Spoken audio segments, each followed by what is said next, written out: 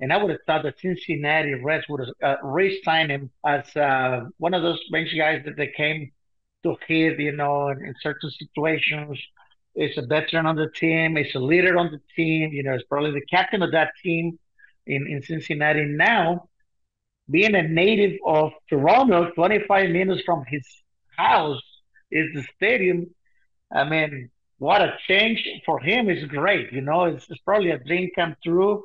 Not only the people in Canada are happy, he's got to be ecstatic, changing a little bit, going from Cincinnati to Toronto.